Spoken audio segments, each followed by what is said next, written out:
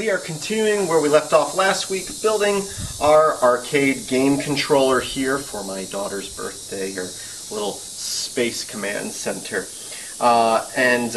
Here we have the joystick with the knob taken off, which would go right here. And the connection is very close to this hole right here. And drop something.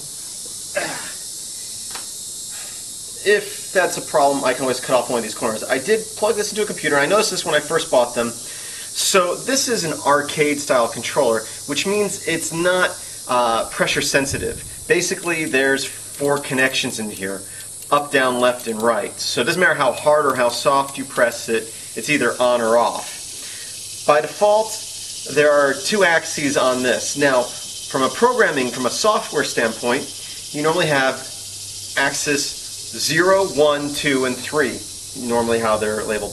This controller, left and right is axis 0, and up and down is axis 2, or axis 2, however you say it. Skipping 1, which is normally up and down or front and back. So basically, most games I'm going to use this on are probably going to have to be reprogrammed, which if it's any type of emulator for an arcade or Nintendo or something, it doesn't matter because you're going to program it anyway.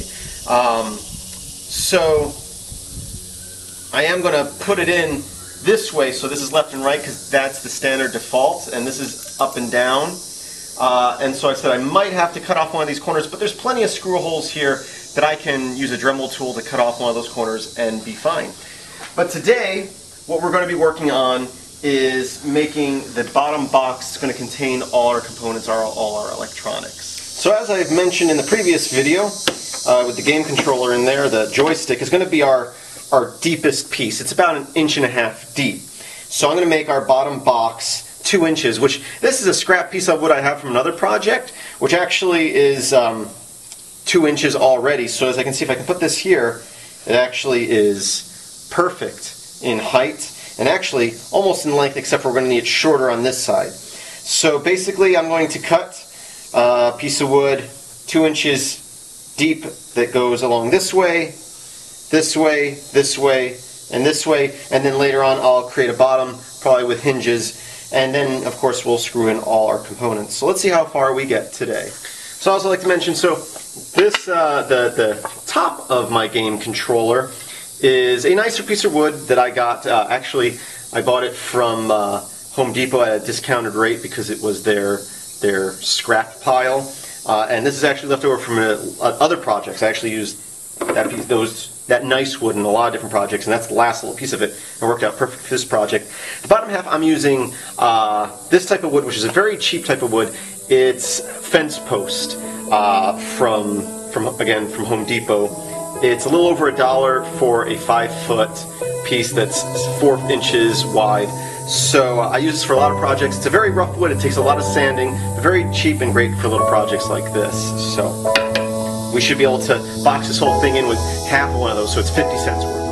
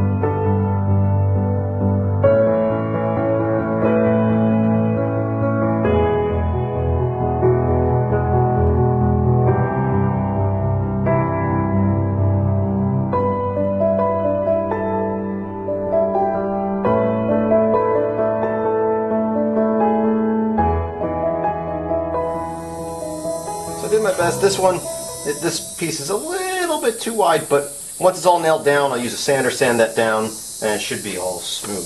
So now I need to start thinking about making a hole for our USB cable that's going to go to our board. It's It's got a little connector, so I got to make the hole big enough for this connector. And it also has a little rubber stopper here. So at first glance, you notice that our little connector's wider than our rubber stopper, but that's okay because I can put the wires down and squeeze it through the hole. So I just need to make it big enough for this connection to fit through the hole that way. At this point, I think ½ inch is way too big.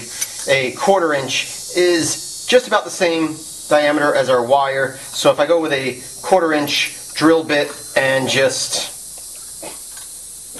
wear it down so there's a little bigger of a hole, I think that should work out well. So that's what I'm going to go with first, because I'd much rather be too small than too big and waste a piece of wood.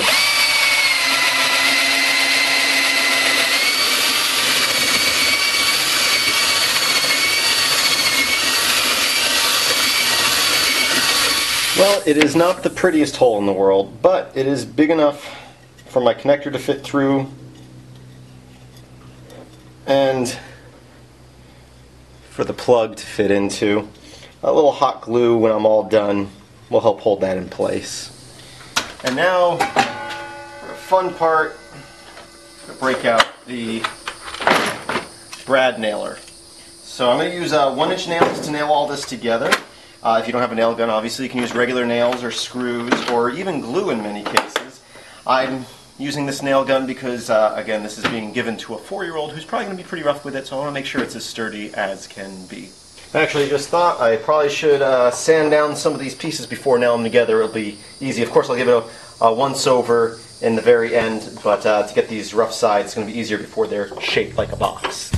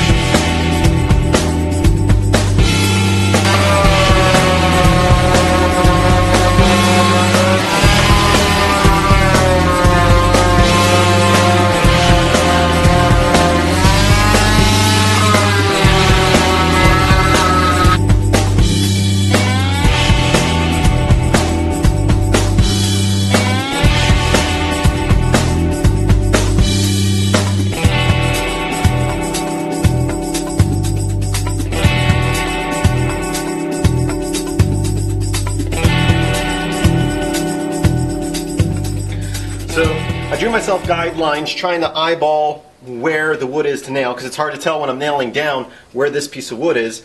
And so I knew anytime I do this, I'm going to have some nails that miss. So all I'm going to do is I'm going to go in there with a Dremel tool and just cut those right off and make them smooth. So they're on the inside, so it doesn't make a difference. You're not going to see them, but don't want any sharp things sticking out.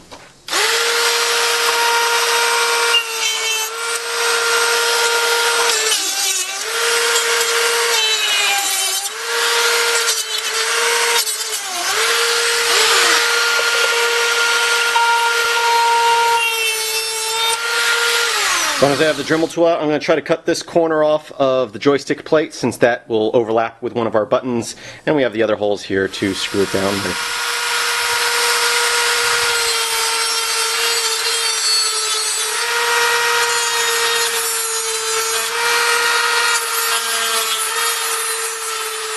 This is still very hot. There we go. Just cut that off. And now it's not in the way of that button. Perfect. Thumbs up. Well, we're coming along pretty good. What I'm going to do now is I'm going to sand down any rough edges, make all these edges kind of beveled with the sander. Then I'm going to use some compressed air to clean this all out so that I can paint it. Probably use compressed air to clean off the sawdust in my shop here and off my camera, which is kind of sawdusty right now. And then we'll see how that paint I bought came out. That's supposed to be a metallic, shiny look to it. So, here we go.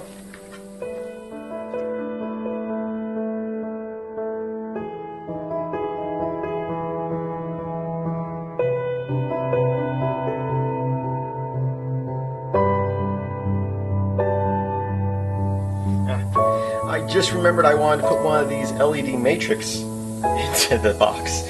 So before I paint it, I'm going to try to cut the hole for that and hopefully not mess up this entire project that I've worked so hard on. Here we go. So since I've already put the walls on this, it's going to be a little hard to cut out that square. I think a Dremel tool might be best, and I have these rotary tool heads I bought a while back for my Dremel tool and I have not used yet. So I'm going to give one of those a try. I've taken it out already, put it in my Dremel, and I'm going to try to not screw this project up.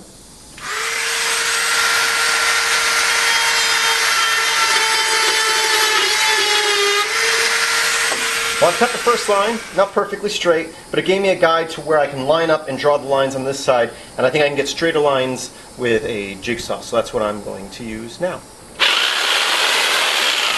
Well, with some very careful cuts, I cut it just right and got that little screen in there. So now I can have words scrolling across the screen while she's playing games. Or so I thought. I've actually completely screwed up. So originally I drilled holes from the back to know where to cut out this square for the screen. This is one of the holes up there. I was supposed to cut this way, not this way. It's now in the way of the joystick. Let's see what I can do about that. Well, this just goes to show, no matter how hard you think you're trying, if you start getting tired, you're going to start messing up. Which means it's about time for me to stop for today. But you can see that the joystick is going to be in the way of that screen, or the screen's going to be in the way of the joystick. As I said, with this controller, it seems like most games I'm going to have to program it anyway. So I think my best option is just to turn the joystick this way and then program it for games in that style. So yeah, that's what I'm going to have to do besides scrapping this and starting all over again. We're trying to patch up that hole, which just isn't going to happen. So actually probably this way probably be best. So I didn't need to cut that piece off the joystick, but it fits perfectly like that, and still have room for our controller board here. And I want to put in ESP8266 for this screen, which might fit right there. If not, I can put it over there and just run the wires to it. So, or down here, it doesn't really matter. There's plenty of room for that sort of thing. Or actually right up there, I could mount it. Anyway, that's it for this week. Be sure to check out my Patreon page and my website. The links are in the description. I thank you for watching. I hope you have a great day. And be sure to subscribe so you can see how I mess up next week. Thanks, and have a great day.